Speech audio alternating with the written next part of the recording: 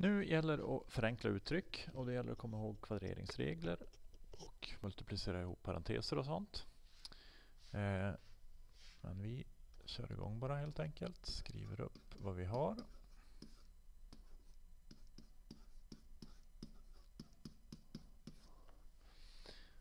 Vi har för det första här kvadreringsregeln. Betyder att vi ska ta 3x och det är upphöjt till 2. Och 3x upphöjt till 2 är samma sak som 3x gånger 3x. Så 3 gånger 3 är 9. X upphöjt till 2 är x upphöjt till 2. Sen har vi ett minus. Vi ska ta 2 gånger 2 gånger 3x. 2 gånger 2 är 4 gånger 3x är 12x. Minus 2 upphöjt till 2. Vi har alltid plus där även om det är minus där. 2 upphöjt till 2 är 4.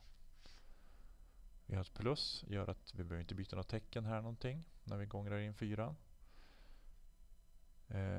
Så vi sätter ett plus. 4 gånger 3x är 12x. 4 gånger minus 1 är minus 4.